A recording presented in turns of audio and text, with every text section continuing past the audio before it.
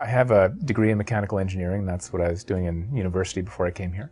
And but I always loved art, music, recreational programming and stuff like that. So it was kind of that package of things that I love to do. And just as I was graduating, I found out through a local TV show actually that BioWare was here in Edmonton.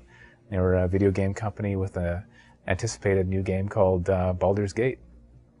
So I thought, whereas I was interested in becoming a pilot and I was interested in doing engineering and stuff like that, I thought about video games and I realized there's probably more of what I like to do that I could actually apply if I worked in video games than if I was to do something else. And so I actually started at BioWare as a 3D artist, and I did models for Neverwinter Nights and stuff like that. But I started doing a lot of technical art.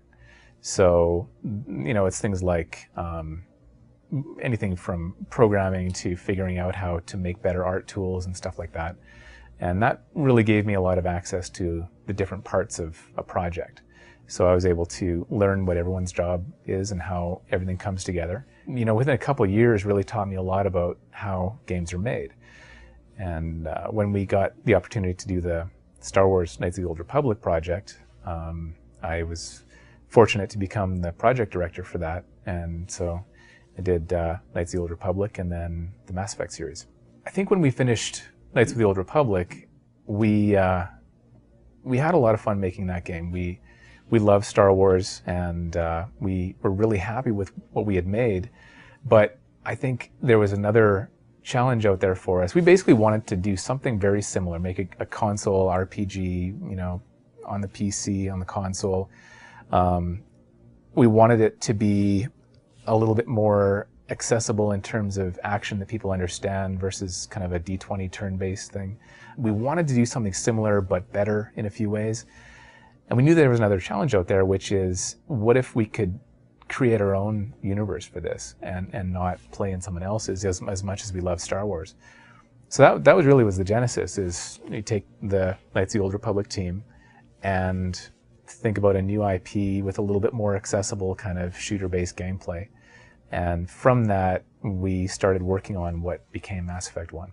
I put a few notes on paper, and Greg and Ray and I had a meeting over lunch at a Greek restaurant near here, and we just talked about the high-level ideas of what this kind of game should be, and some of the fantasy of the games that we loved that we wanted to try and recapture. For me, it's games like Starflight going back to 1986, games like Deus Ex with, there's shooter stuff, but there's skills to it, and so we talked about these kinds of things, and ultimately we gave ourselves a rough framework, but it really took probably a year or more before we really had a handle on what it was. I mean, it starts with basic questions like, should there be aliens? You can have a great science fiction property with no aliens. It's just humans and planets and exploration and stuff like that, but no aliens. And should we have other planets, or should we make it like a Pitch Black kind of thing where you're on a planet and it's a story that's limited to that location, which you can do a great job of, but it's a choice, right? So we had to think about all these choices that were to be made. Is there time travel? Is there teleportation? And then only once we kind of had those things locked down did we start moving forward with what's the best story to tell in that kind of a world, and what other fantasy fulfillment things do we have for players? Wanting to have your own ship, having a reason to be able to make decisions in deep space with impunity, like a James Bond or a Jedi or Jack Bauer. It's like, what's that reason for why you get to make decisions that are important, and that became the idea behind the Spectres. I'm a big fan of sci-fi. I've got an extensive collection, and I like to buy the bins in the grocery store for DVDs for $3 and stuff like that. So I think it's fun to get movies, and even movies that are examples of things not to do, but to me there's something to the magic of science fiction and the fantasy of being able to do things that you can't otherwise do. It's one of the benefits actually that we have of being a studio that makes games in different genres, is there are people who love fantasy and really understand fantasy. And so we've got Dragon Age, and we've got people who feel that way about science fiction, and really know about science fiction and how to capture that fantasy. And then we also have a lot of people who like both of them and end up working on both games, and we bring the sensibilities across from one to the other. Anytime you create something new, and we've seen this many times before, and you can see it when there's a new movie out, or a new book or whatever. Anytime there's something new, obviously the less you know about it, the easier it is to say that it's exactly like this or it's exactly like that. And ultimately, though, I think the people who really understand what Mass Effect is, they can see that there's originality in there, and it's got an integrity to itself. It's not based on or meant to try and recapture something else.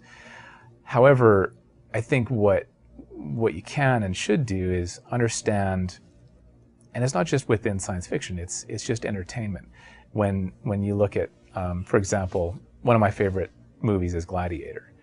And there's an amazing structural thing that happens in Gladiator around the value system they set up and what victory means for the hero in that movie, which is ultimately for him, and the values they set up for him, and understanding the afterlife and wanting to get there. For him, victory is being able to die and be with his family.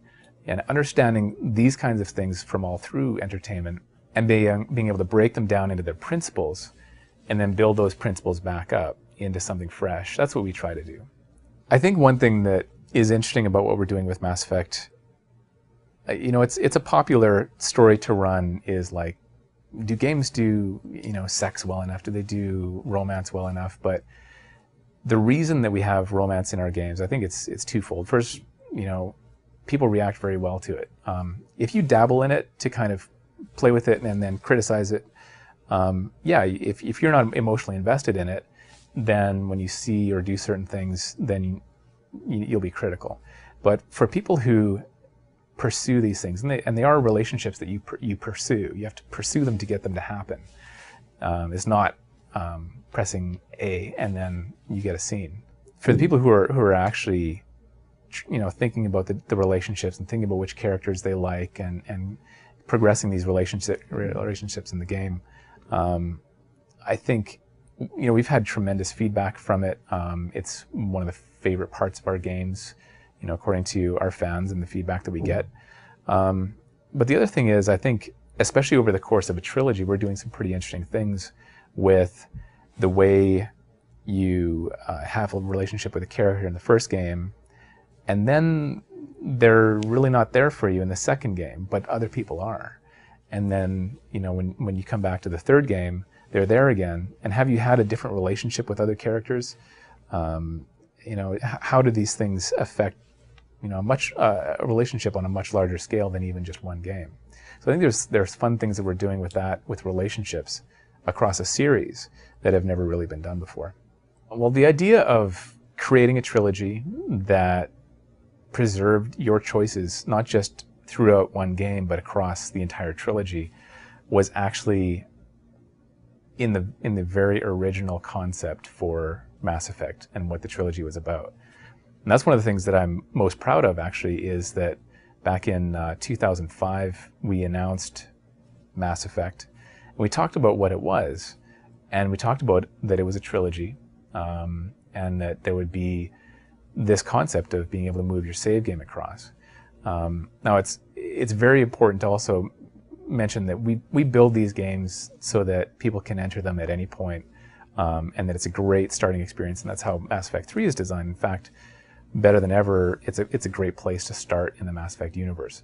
But for people who have played with us all along, the idea that you create a character and then these choices and these relationships actually span huge game titles, that's something that's never been done before, and I would argue might never be done again. It's very hard, very expensive, very complicated.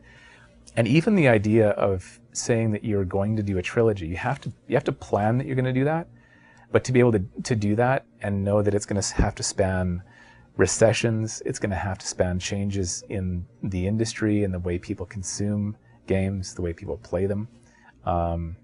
It's been a huge victory for us just to do 3 games, let alone being able to also do this save game feature that we do. We find comfort in doing something that's ambitious. I think where we would be nervous is if we were doing something where we weren't sure what was going to be great about it. But by calling out things that are going to be amazing, we know that if we achieve those things, then we'll do well.